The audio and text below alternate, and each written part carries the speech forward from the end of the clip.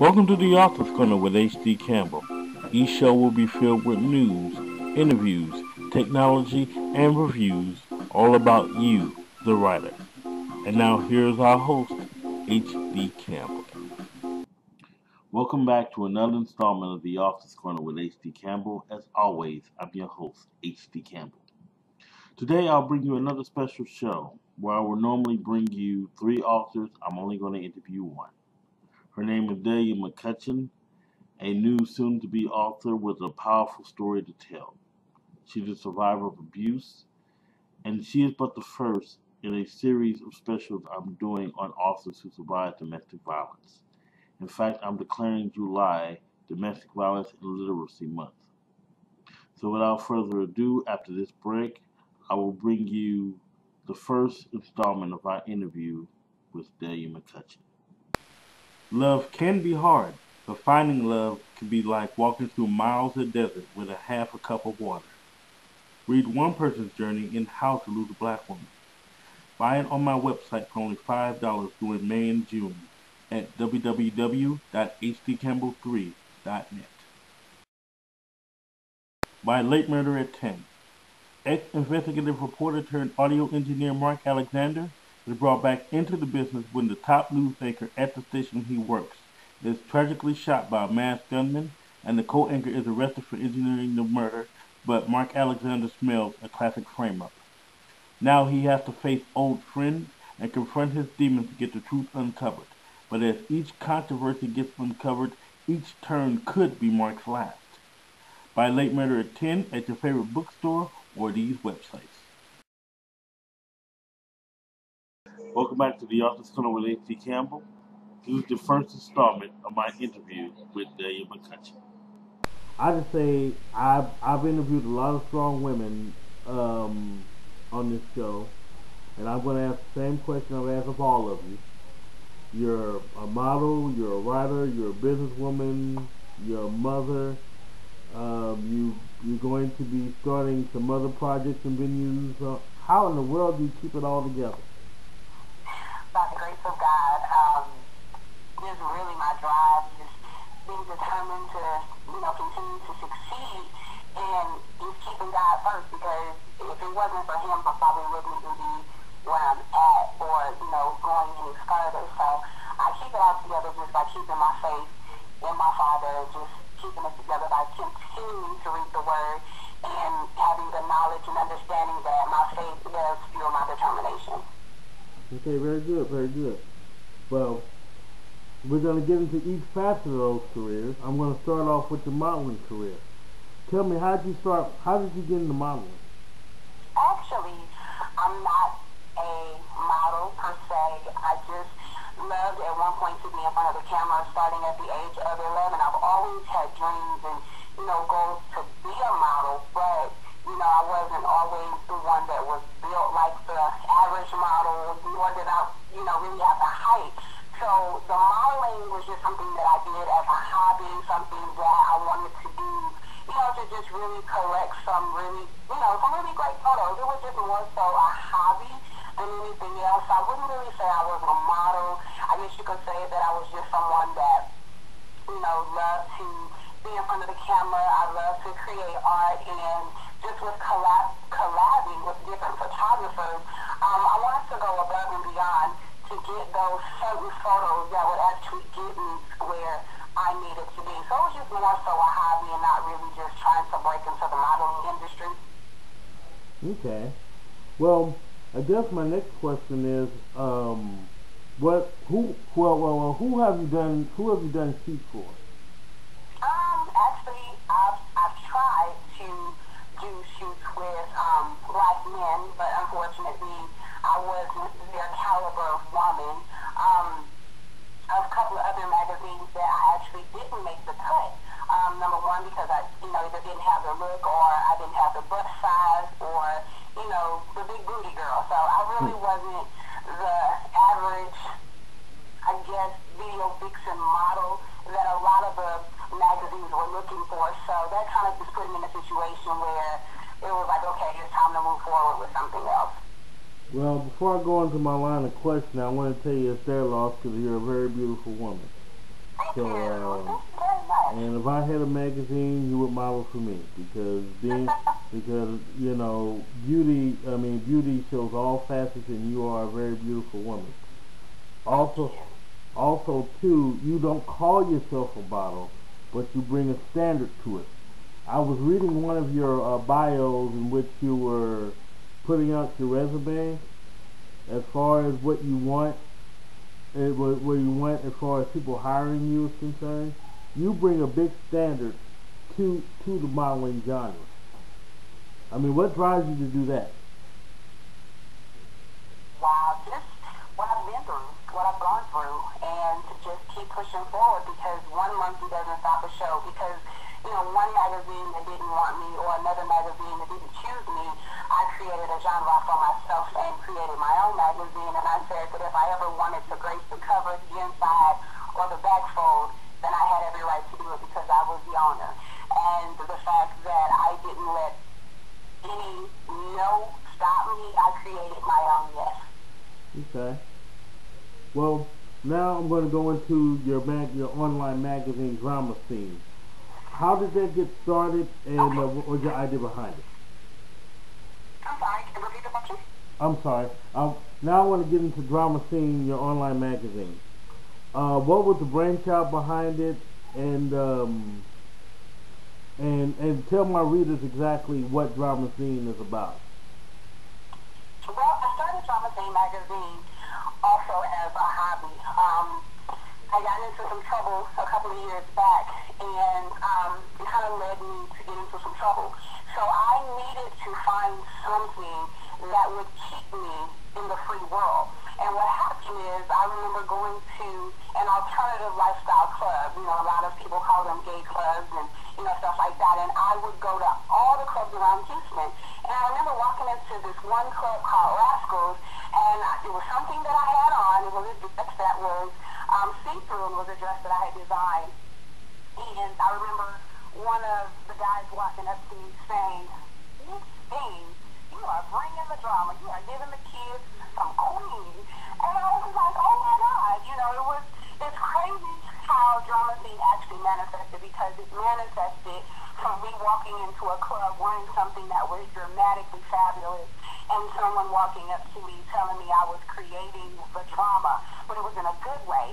And so I just took that idea and I ran with it. And Drama Scene magazine wasn't supposed to be an actual magazine. It was just supposed to be something to keep me from going to prison, from keeping me getting into trouble. It was something that I just threw out there, and it ran from there. I mean, to go from having 2 views to 2 million views to 20 million views or more, it just shows that you can turn nothing and make it into something, and something great. Okay. Well, and something great you did. I looked at it. I really like the online mag. I really like the way you put it out there. Now, here's, huh? I'm sorry. I was going to say I do appreciate that. I really do appreciate that. Okay. Well, I know we talked about this yesterday, and if you don't care to share, that's okay. I mean that's fine, because I know it's in the works. But it is true, you are looking to start a clothing and a jewelry line, right? Yes, I am. I've always had an eye for fashion. I've always had an eye for jewelry, and being that I hung around a lot of people that were in alternative lifestyles, there were a lot of things that I saw from the fashion, and I hate to say it like this, but when you step into a realm of the alternative lifestyle, you see the men that dress up like women, and the women that dress up like men, and you see different facades of different faces, and people just flamboyant. And just by being in that genre, being around those type of people, I saw what fashion was. I learned Fendi, Gucci, Prada. I learned all of those labels, and I was fascinated by it. And so I actually have the dreams and aspirations to start my own clothing line as well as my own jewelry line. I've actually put together a few pieces, a few shirts. I do have some t-shirts that I'm actually working on right now with the help of some friends. And I have to, give a very big special do a special shout out to, Tequila James of Fab Reality Radio, because she was the one who started doing her t-shirts. I was like, you know what, that is a great idea, but I wanted to go above and beyond. And so what I did was I am turning my clothing line and my jewelry line, once it is manifested, and I'm creating that and turning that name into a brand, which is named after my daughter, Christine Gabrielle. I've patented her name, I've copywritten her name, and so I just felt like, wow, what better way than to not only brand myself, but to brand my child in order to afford her an opportunity to live above and beyond her needs and not have to live, like I did. So that is something that I'm very passionate about, something that I'm definitely working on, and something that I'm not going to give up on. It's just really putting it all together with everything that I have going on. Okay, like I say, you're impressing me with every question I'm asking. I mean that is just so cool. I really like that. Now I need to ask you this. Everything in life starts with a dream. Okay? Please tell me at what age did you start dreaming of all this? Wow, I would have to say 11, 11, 12 years old. I started to dream, and I had an imagination that ran wild, and I didn't realize that my imagination was so big and so broad, and, those dreams were like, oh my God, I want to be like her, I want to be like her, or I want to do that. And at the age of 11 years old, my brain was on TikTok. It was like I wanted to do so much, and I had already gone through so much that, I had began to live in my own fantasies. Okay. Well, I'm going to steal a question from Lady O, Miss Oprah. Okay. And actually, I'm going to steal a phrase from her if she sues me, I'll deny it. What was your what was your aha moment that actually got you to propel into all the things you're into now? Going to prison. Okay. And we'll go into more about that on the next segment. So that was your aha moment? That was my aha moment. I never thought in a million years that, I would go to prison, but that aha moment came when there were guns barreling down at my face. I was laying on my floor face down at about 6 o'clock in the morning, March the 10th of 2001. My aha moment came when I saw federal agents, come through my door, and that was my aha. Here it is. Big dose of reality slapped you in the face. That will do it every time. So where do you see your career in the next year? In the next year, I see millions of copies of my book sold. I see a reality show. I see plays. I see, my name in big bright lights, but in a way to where I am an inspiration, a motivator, and not because of a story or not because of words that are scribbled upon the pages in my book. I see myself being a motivator. I see myself being a sister, a friend. I see myself being a part of a world that a lot of women are not familiar with, or a lot of women are scared to talk about. That is where I see myself in the year. Okay. Well, I mentioned the Oprah Winfrey's, I mentioned the Tyra Banks, but I want to know, Dahlia McCutchen, what advice do you have for anyone looking for you who wants their own success? Be yourself. Be what it is that you want to be. We were all created unique.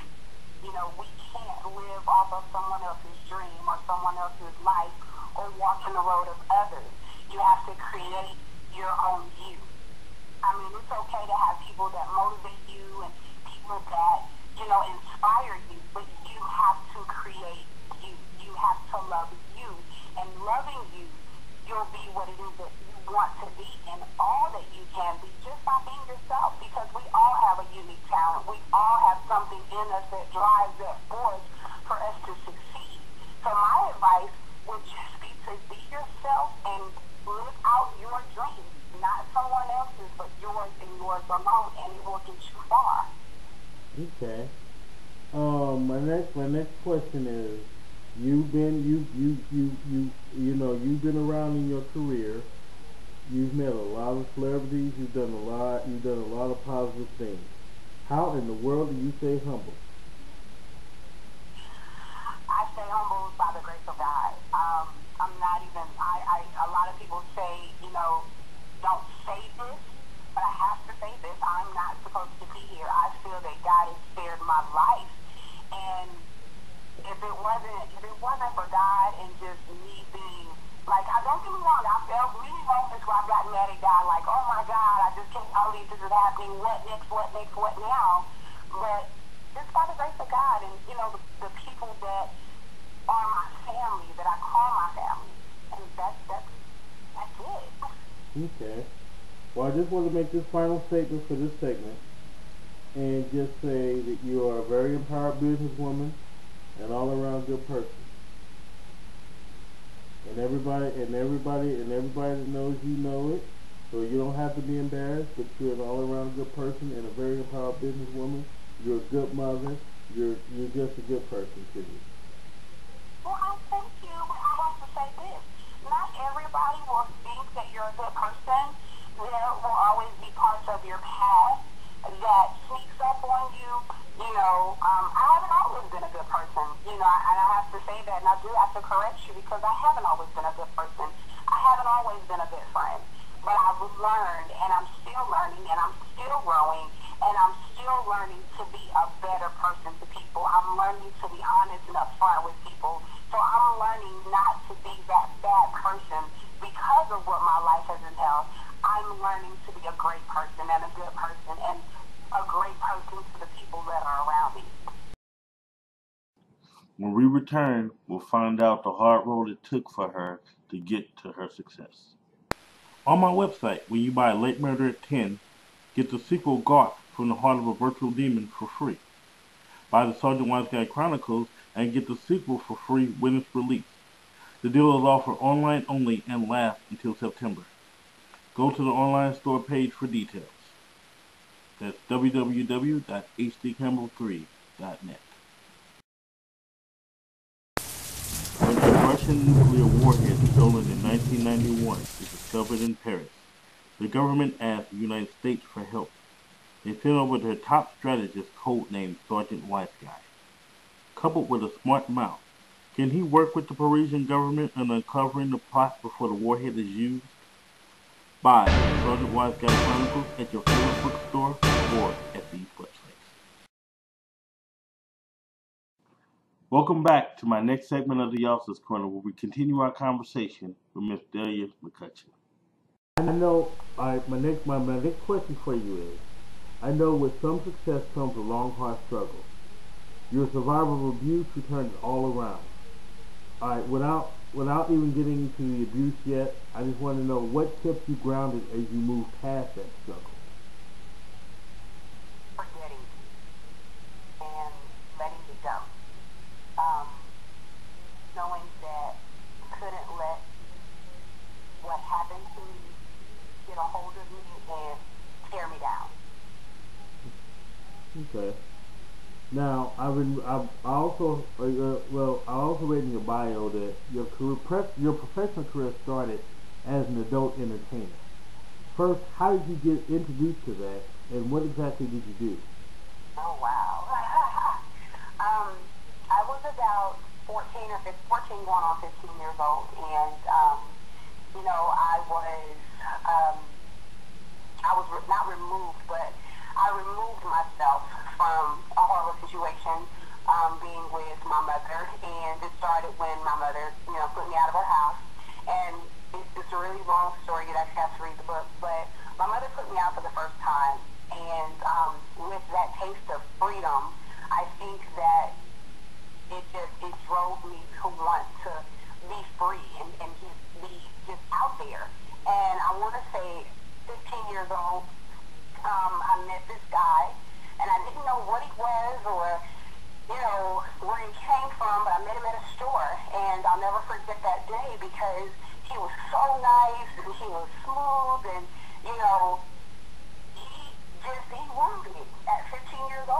he wooed me, and that turned into a really, really bad situation. He took me to a strip club, and again, I was 15 years old, and here it is, I'm not even knowing how old this guy is. He looks like he's young, but, later finding out that he was older than 21, he had to be about 25 or 26 years old. And so I found out that this guy was a pimp. And, it was the most horrible thing that I could have ever gone through, but luckily, and I'm grateful that God gave me the gift of gab and the knowledge and the understanding that I had a brain. And there was no way in hell that I was going to let anybody sell me for any type of money. And so that situation, it didn't last a very long time. I just remember running away from this guy. And that one taste of, being in that scenery in the club and watching those women make money. And I'll never forget, there was this older lady in there, and she told me, she said, "Baby, you don't need to be here. You need to go home." But I didn't listen because I had come from an abusive home. I had come from, my mother, beating on me. And a lot of people, they go back and they watch the movie Precious and they say, there is no way that a mother could have done that to her child. I'm a living testimony that it can happen, it does happen, and it still happens to this day. And I was a victim of it. And I allowed my circumstances to be turned around because of what I went through. So I was introduced to a world that most kids that age at 14, 15 years old, they're introduced to it. It's a way out. It masks the trials and the tribulations because you can be whatever it is that you want to be on that stage. And at 15 years old, I had to grow up. I mean, those are some pretty powerful words. You had to grow up pretty fast for a lot of that. Now, go ahead. I did. Now, the next round of questions are going to be hard, so take your time, and if you're not comfortable answering, you don't have to, okay? Okay. You were molested. What age did the molestation start? I do not, let me first start by saying I do not have a problem talking about this. I'm an open book. I write all of it in my autobiography. I was 6 years old when I was sexually molested by my sister's uncle, and it happened for 3 years. It ended around the time that I was 9, and I confided in 2 young ladies at the time, which were my sisters. I want to say neighbors / god sisters, and I begged them not to tell. And at that age, I guess secrets weren't, being kept, but it came out, and I told them what was going on, and I explained how it was going on and what he was doing to me. And it just came out, and it spiraled into a whirlwind of chaos within my family. And what was that chaos? Well, what I would have wanted to happen, it didn't happen. He was taken to jail. He was not indicted, nor was he convicted, because back then, in around that time, DNA proof and all that stuff, it wasn't feasible back then. And I was never penetrated. But my outlook on that is when a grown man touches a child in any way, shape, form, or fashion, when his bare genitals touch a young child, whether penetrated or not, that is molestation to me. And, I really don't think that my mother grasped what happened. I still believe that my family was in denial, and, it didn't happen the way that I would have wanted it to happen, just looking back on the situation. Of course, there was chaos, there was arguing, there was fussing, and then there came the reality check. It didn't happen. And I'm sitting, she's looking like, what? Are you serious? At this time, I'm probably 10, going on 11 years old, and I'm being told that this didn't happen. But it happened for 3 years, so I had to kind of take a step back and look at my family, my mother, and say, wow, why don't you believe me?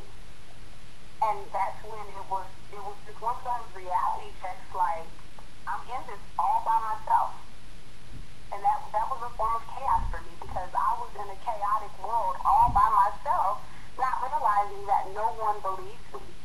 And to this day, you know, I still think there will always be a denial in all parents that has to deal with that reality that their child was, is, or is happening. You know, that they're being molested by a family member, by a friend, a boyfriend, you know, whatever the case may be.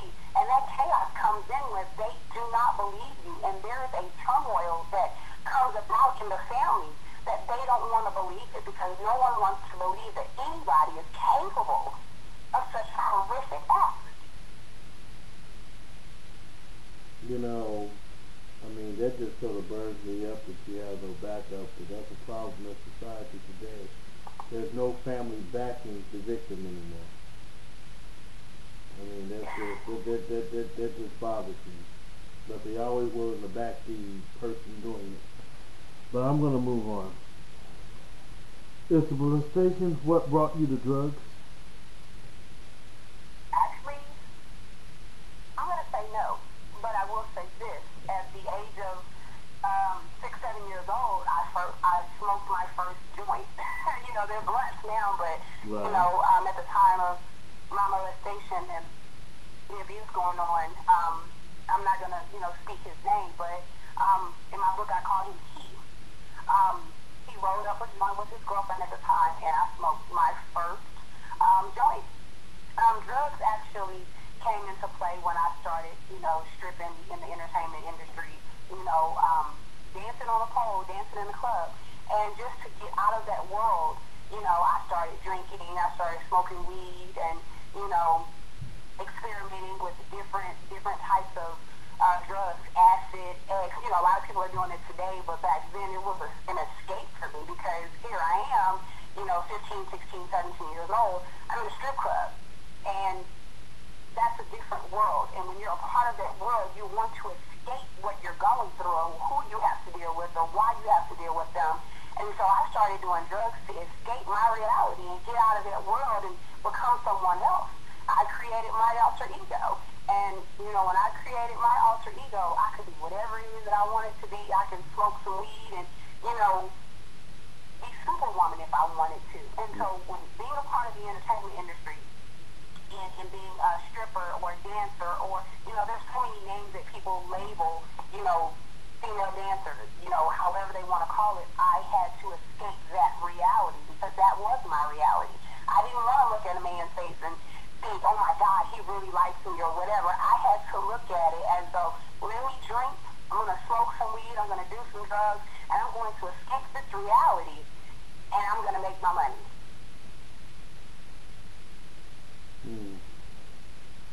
So, I mean,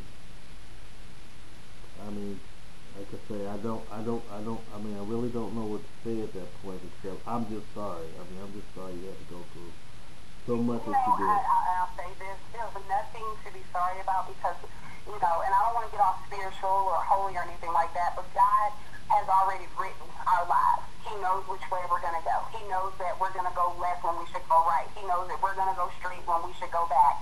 And I'm just blessed in a way that I'm able to speak on it and be able to stand strong about it. And don't get me wrong, there are still some holes in my heart, and there are still some things that I go through that I still have to deal with on a regular basis, finding myself, knowing myself, getting to learn myself, and loving the person that I've become. And there, you know, I don't want people to feel sorry. I don't want people to say, I'm sorry that happened to you, because there is somebody out there that needs me to tell my story so that they can get over it, that they can overcome it and become something better and turn it into something that no one would ever think that they could become. Because you can become someone that teaches someone else that it's okay to hurt, it's okay to cry, but in the midst of the storm, there's a calm, there's a peace afterwards. And it's just getting through that maze and finding yourself and knowing yourself and loving yourself enough to say, I'm going to get over it, I'm going to get out of it, and I'm going to step over those hurdles, and when I'm done at the finish line, I want you to cheer me on, not because of what I went through, but for what I've become and what I'm teaching girls. 6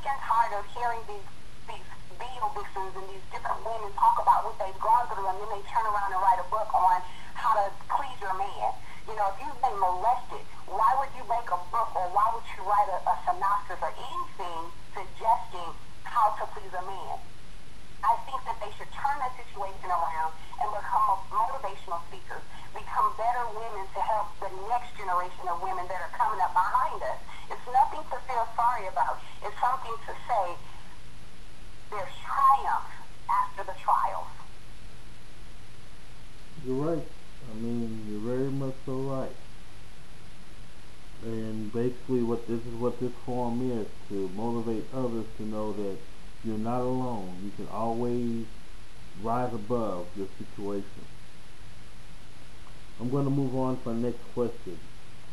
Your bio also mentions a lot of betrayals and near-death experiences. What were some of those? I can go on and on.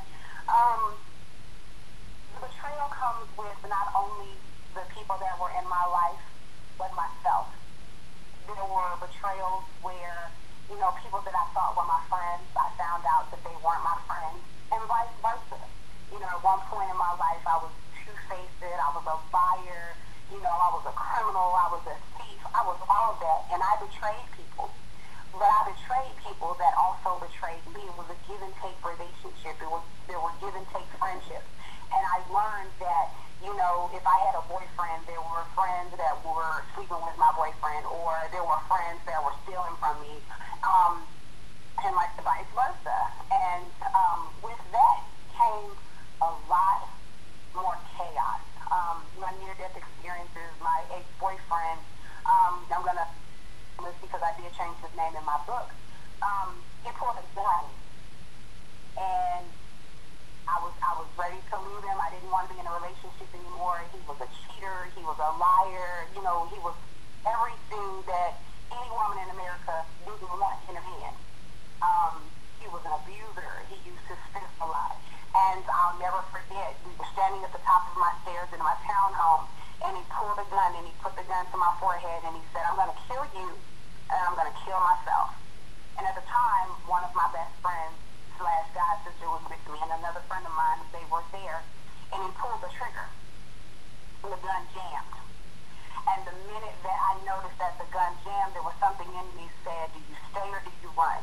And my first instinct said to run, and I ran. And the minute that I got to the bottom of the stairs, he shot at me, and the bullet lodged from the gun.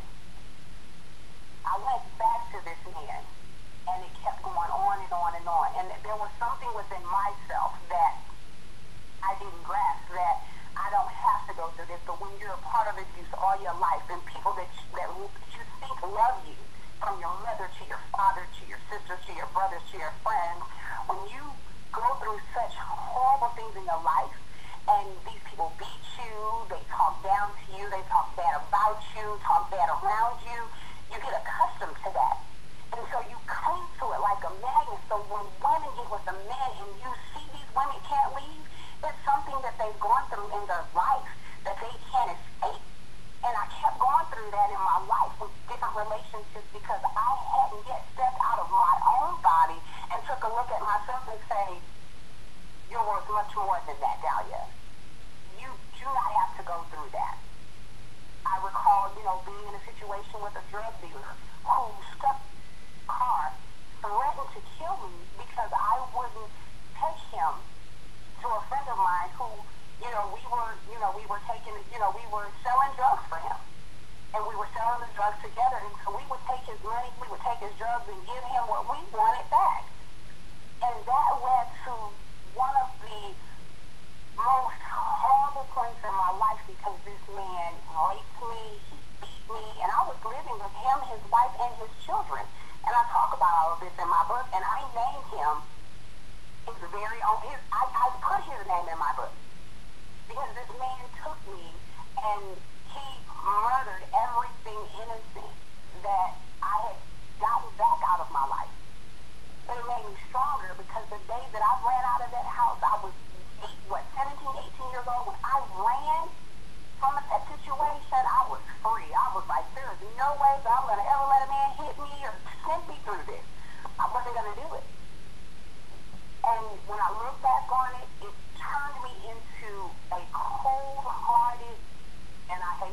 example, we hate the name, but I had to create the B word. I had to create that person. I had to create that shell so that I could have this magnetic field around me that said, you're not going to touch me. But I still hadn't learned because it was a cycle that I kept repeating. And I kept allowing people to put their hands on me and beat me and strangle me and just go through all this stuff because they saw someone that was good-hearted, a good person, she's innocent, she's this, she's that. And they could control her, they could manipulate her, and they could hurt her.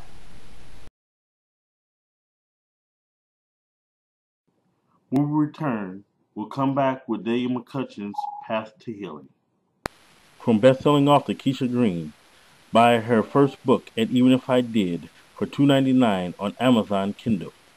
It's the story of three Jersey girls with different backgrounds, trying to survive in the real world while learning that life isn't terrible when you have friends. But as fast as things are good, they turn bad, which makes the girls come to the real definition of friends forever. Follow Simone, Taylor, and Jordan in this wonderful book, And Even If I Did, for $2.99 on Amazon Kindle.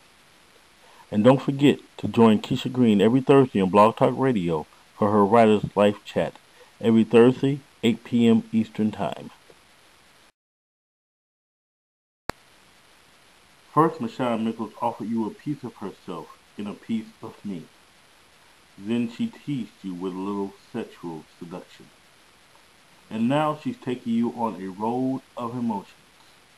Road of Emotions, coming soon to your favorite bookstore or the website. Now, the conclusion of my very special interview with Miss Dahlia McCutchen. There were people in my life that have never given up on me, and I'm still friends with them to this day, that have never given up on me and have always said, you're going to come out of it. It's going to be okay. And I would always say, when? When will it, when will it all come together? And, they would just always tell me, Dahlia, you're going to come out of it. It's not, and I would always hear them say, it's not in your time, it's in God's time. Not just saying, God is taking too darn long.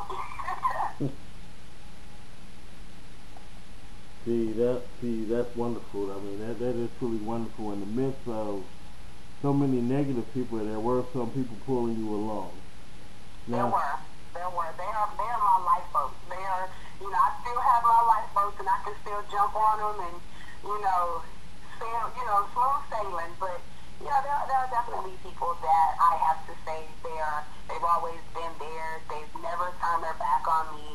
And, I've watched people, from Twitter to Facebook to all the social networking sites. I mean, I've been every name in the book. I've been a liar, I've been a thief, I've been a backstabber, I've been all of that. But I just realized that those people at that time in my life, they weren't people that were for me. Whether, they thought that they were or however they looked at it, they weren't there for me because a true friend, regardless to what you do, how you do it, or how you come about it, they're not going to condemn you. They're going to keep carrying you, or they're going to keep holding your hand, or they're going to keep walking beside you. And the people that I knew were my friends regardless were people that never talked about me, never talked bad about me, never went behind my back and said horrible things about my past or what I had gone through, or never put it on the internet. They would always come to me and talk to me.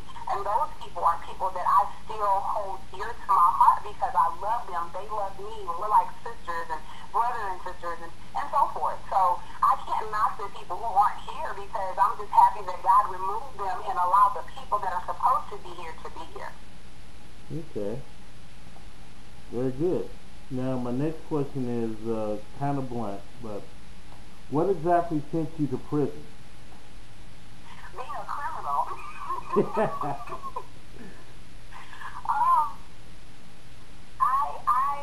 I went from being in the entertainment industry to selling drugs, and, those were, to me, when I look back on what I went to prison for, those were little misdemeanor crimes, although they were felonies. But I went to prison for stealing people's identities, stealing money, bank fraud, and, credit card fraud, all of that. Anything that I could make money from, I was doing it. And at the time, I was dating someone, and they had a bunch of money, and I wanted to be on their level. I didn't want his money. I wanted my own money.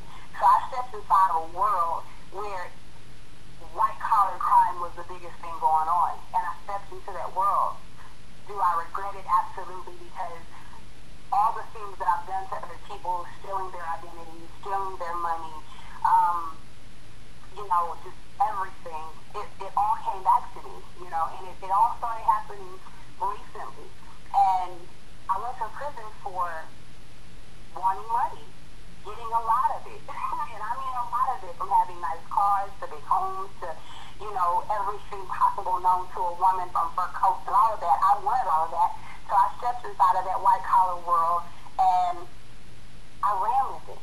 But it was horrible, just going inside of that world and, stealing money, and I'm talking 20,000, 30,000 a day, just making money, doing all types of stuff, from the credit cards to the money, the fake money, to the credit cards, to the checks, to all of that being just a part of my life, because I wanted to live in a world where I wanted to be someone that I wasn't. And I went to prison board. So now while you were in prison, you mentioned in prison that a lot of people tried to help you. What kind of advice were you given? The advice that I was given was, when you walk out of these doors, don't do it again. Don't come back. You are so much better than this. I was in there with women who were in prison for 20 years, 17 years. I'm still friends with a lot of these women that I was in prison with. This was my second home. This was home away from home. And I had to, create a family. And that's what I did. And the families that I created, or the family that I claimed to, they were women who, told me, Dahlia, you are too young. You are too beautiful of a girl. You have so much in store for you. Why are you here? And I would just listen to the many stories while they were there, from drug crimes to murder crimes to million-dollar crimes, trafficking crimes. There was all kind of things that were going on around me that I'm sitting here going, oh my God. And I listened to all of these different stories and listening to what not to do, how not to come back, and what I needed to do to become a great woman. And it was, when you walk out of these prison doors, and you walk that catwalk, which was like a model catwalk, when you up that walk, don't look back. And a lot of women that actually looked back went back.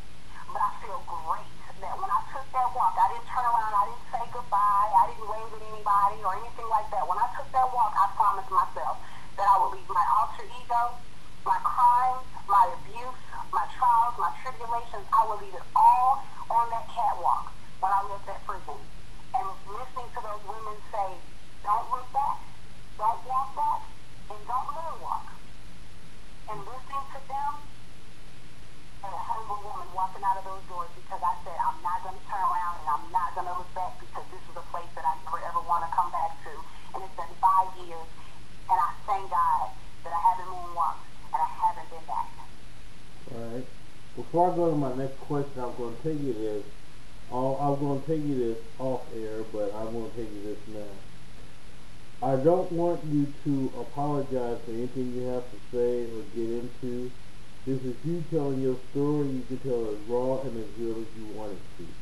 So don't apologize because you want to talk about, how God has brought you through. God brings many people through. Say what's on your mind, okay? Okay. All right. My next question is, actually it's a two-part question. First, how long were you in prison, and what was the first thing you did when you got out? I was in there a little over 2 years. I want to say 2 years. And when I got out, I'll be very honest, I hit the ground running. I started doing illegal activity again because I wanted a car, I wanted an apartment, I wanted my life back. And reality set in when I almost got busted again. And all I remember was, if you get in trouble, I was in the halfway house, and I kept saying, if you get you're going to go back to jail. But I didn't care because I wanted my world back. I wanted my life back. And I realized that God didn't want that for me because there were many days where he would hit me upside the head and I would almost go to jail. I would almost get caught. I would almost get in trouble. But he kept tapping me on my shoulder saying, this is not the life that I have for you. But I hit the ground running. I started doing illegal activity again. And by the grace of God, I got pregnant. And that reality set in. That here it is, I'm getting ready to bring a life into this world. And there's somebody that's going to need me.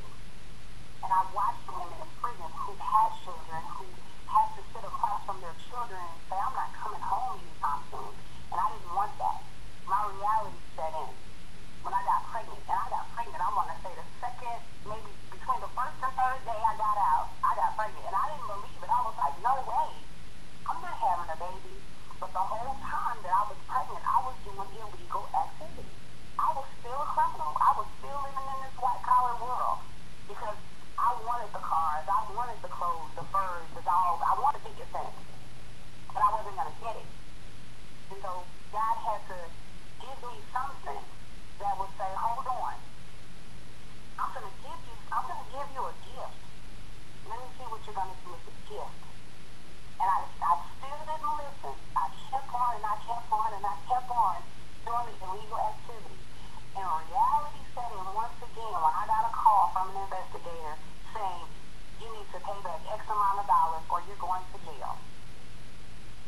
Luckily, I had great friends that pulled together a couple of thousands of dollars to keep me from going back to jail, to repay what I was taking from society.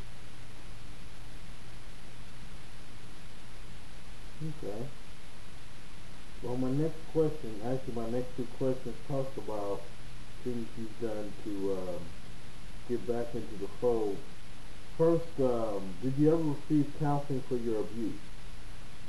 Yes, I did. I actually received counseling in and out of prison. I actually saw a psychologist, which was a part of the prison system. You went in and, you had drug abuse on your criminal PSI, which is a report that, the United States government puts together. They get together their probation officers and their psychologists, and you tell them about your life.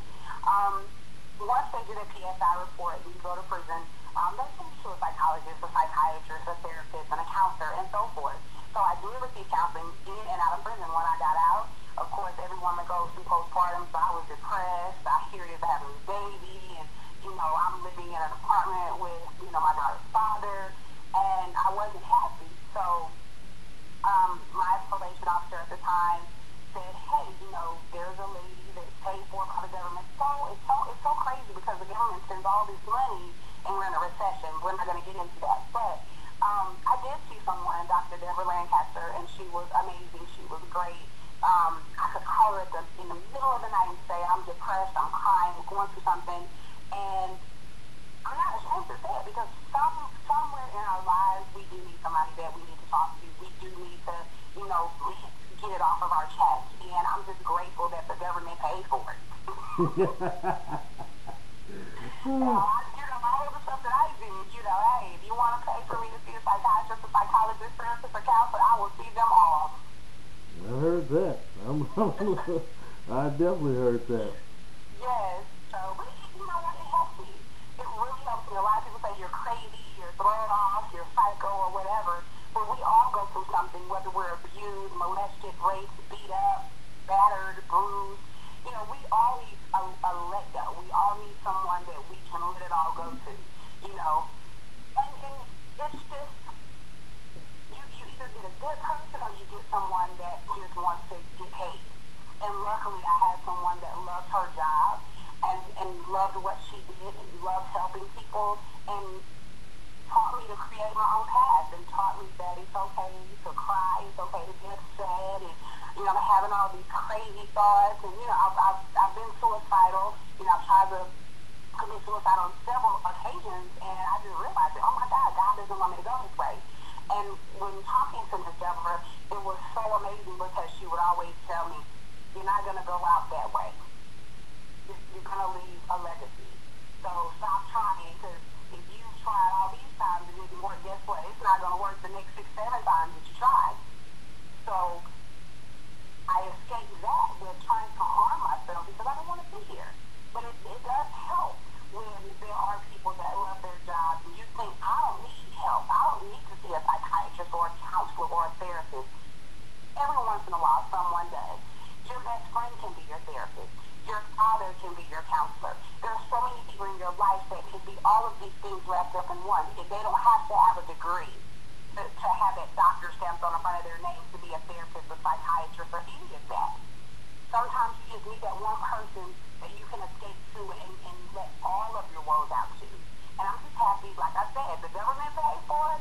means if they pay for it, I'm going to let you lay me across the couch. Exactly. Exactly. I like that. Well, with all you've been through, you turned it all around. Any specific steps you want to talk about you took to turn it all around? Whew. The steps I took, learning to love myself, and I'm just now learning that. The road to a real recovery, not saying that I'm okay, and I really wasn't. Walking in my own footsteps, not walking in everybody else's footsteps, being my own person. Learning the new me, the real me, not the me that I created, and just walking in my own footsteps, in my own shoes, living my own dreams, and just being real to myself. And I'm just now learning that how to be real to myself, because I was always fake. You know, it was the fake hair, the fake nails, the fake eyelashes. All of me was a fantasy, and just, you know, taking those steps, and I'm still taking those baby steps, and I'm not ashamed to say it, because I'm still learning, and I'm still growing, and I'm still getting to understand who I really am, and no matter what the mirror might say, it's what lies in my heart that tells the true story of my life. And so I'm just going to keep taking those baby steps and keep walking until I walk into that self-love that, you know, I've always wanted. And that's where it starts, with loving yourself and being yourself and walking in your own footsteps and not in somebody else's, but walking in your own destiny and creating your own legacy. Okay. Well, you know, last couple of segments I talked about bad influences and good influences as you went through your troubles, as you healed. Who are some of your positive influences now as you continue on your positive path? There are very few. A lot of my positive influences, I'm going to start with Tupac Shakur. He's always been a positive influence from back in the day. He's always told me that I was going to be somebody. I was going to be, you know, someone that inspired other people. He's always been a positive influence in my life, living, and, you know, rest in peace now that he's gone. Tequila James is a positive influence. LaRonda Woods is a positive influence. You know, Thompson is a positive influence. And just looking down every day at my daughter, knowing that I created another life, that is a positive influence, to see my child learning and walking in her own and being her own little person, you know. That's the most positive influence that I have, because I watched my child go from being paralyzed in her left arm to having 85%, and not looking at it like a disability, but saying, Mom, I can do this. I can raise my arm. You know, God said this and God said that, and my child is 5 years old. So when a child looks at you and they've gone through something at such a young age and they're being positive about their life, and, you know, my daughter wants to be a part of tennis and swimming and different athletic, different athletic fields. You know, that's a positive influence, because she's 5 and she wants to be, you know, this great big person, and I want to be this and I want to be that. But my main positive influence is my child. To see her every day saying, I can, I will. Mom, I'm going to have a big house, and I'm going to do this, and I'm going to do that. I look at that and say, wow, she's 5 years old. Did I say that at 5? Was I that positive at 5? You know, even when she gets in trouble, it's like, okay, Mommy, I still love you, and let's go. Let's go on to the next one. You know, so those are the people that are positive in my life. And Andriana, I just recently met, you know, author Andriana, and she's a positive influence in my life. Madeline Smith is a positive influence in my life. And these are people that I haven't known as long as the people that have walked with me on this road, but it's like I've known them forever. You know, all the people that were in my life, they weren't good for me. But again, like I said earlier, God removed those people, whether I helped remove them from my life or they removed themselves. But they were able to remove themselves, or I was able to get them out by being whatever it was that I was being, a backstabber, a liar, whatever. I was able to let that go and allow the great people that God had in store for me. And we're going from there. We're creating a brand, and I'm gonna brand some stuff. Well, you continuing on. because of this, I've also read where outside of your current success, you're starting to work in a program where you're going to teach young women a better path.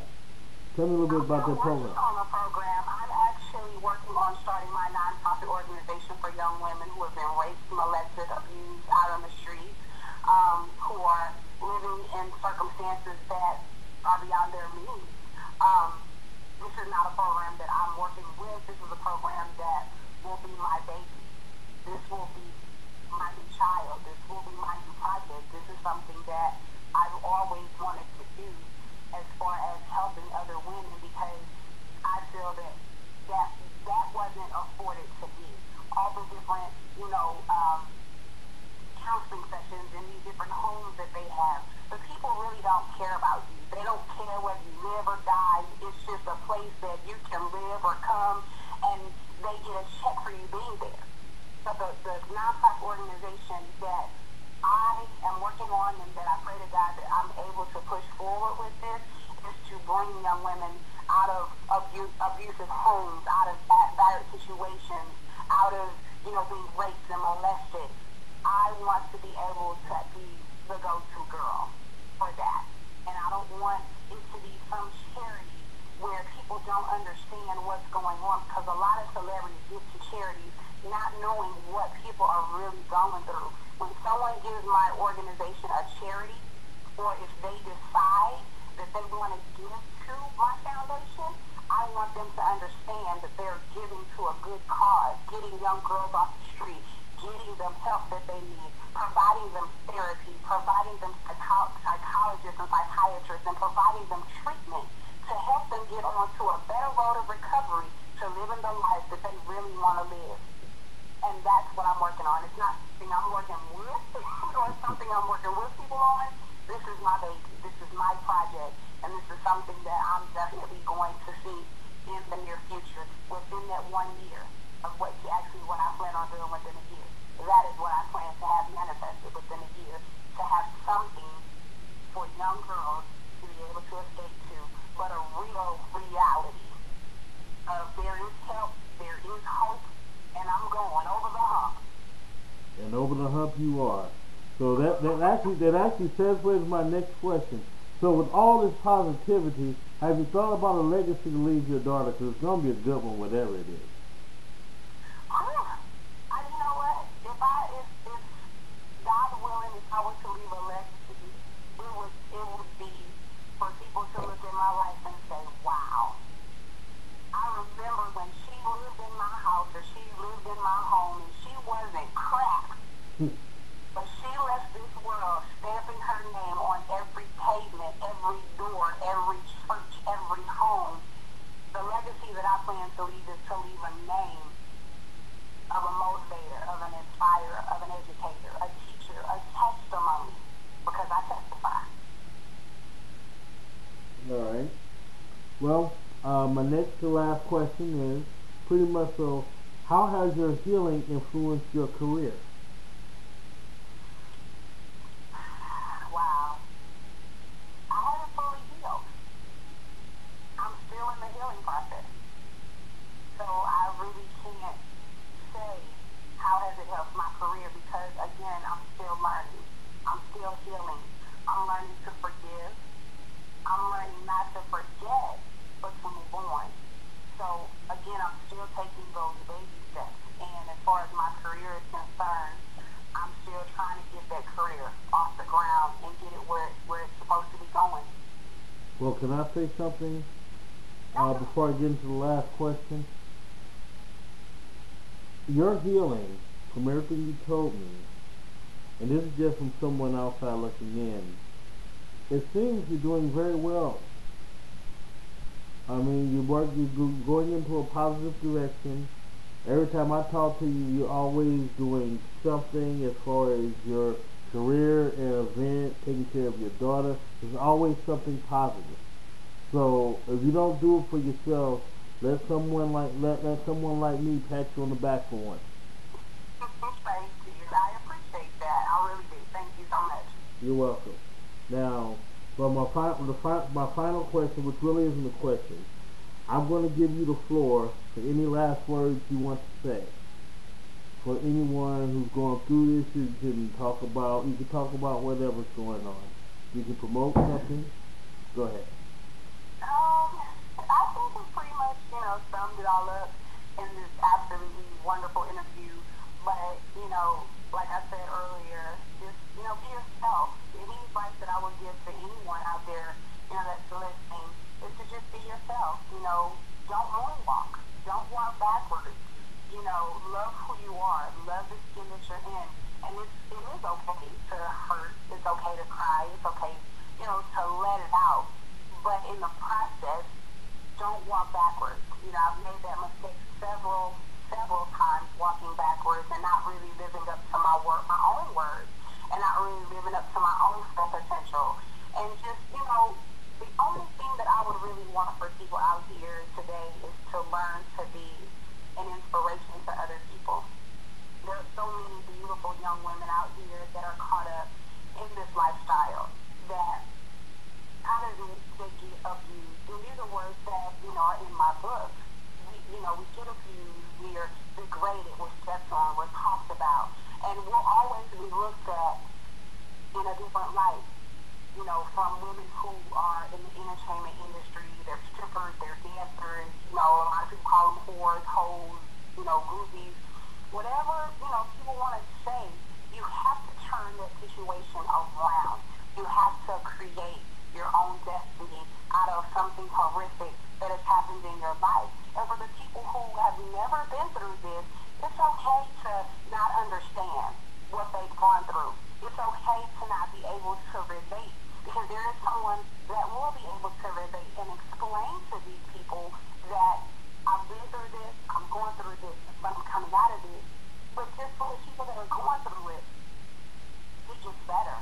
There is light at the end of the tunnel, and it sounds so cliche, but it is so true. And when I say I've seen that light, and I'm like, okay, I'm almost there. But sometimes in our lives, we get so caught up in the middle that we don't reach the end of the tunnel. And you have to keep going, keep striving, keep allowing your faith to fuel your determination, and know that you're a survivor and you can get out of it. And it's okay. My book is about a testimony about what I've gone through, all the different abuse. I have happy moments, I have great moments, I have traumatic moments. But I look in the mirror and I realize now that I love me more than anything in this world, and I would never want to go back down that road or moonwalk down that road ever again. And just keep moving forward. And that's just the advice that I would tell any and everybody that knows somebody or somebody that's in a situation. Allow them to get over it. Help them get out of it and push them on to the next segment of their life. And if you can't do that, then keep it moving. But for the people out there that are going through it, keep going, because there will be people that ride your coattail, and there will be people that get off the train. There will be people that ride with you in the limo, but when you are riding the bus, they will leave your ass standing at the bus stop. I will be back with a final thought. On my website, when you buy Late Murder at 10, get the sequel Garth from the Heart of a Virtual Demon for free. Buy the Sergeant Wise Guy Chronicles and get the sequel for free when it's released. The deal is offered online only and lasts until September. Go to the online store page for details. That's www.hdcampbell3.net. Buy Late Murder at 10.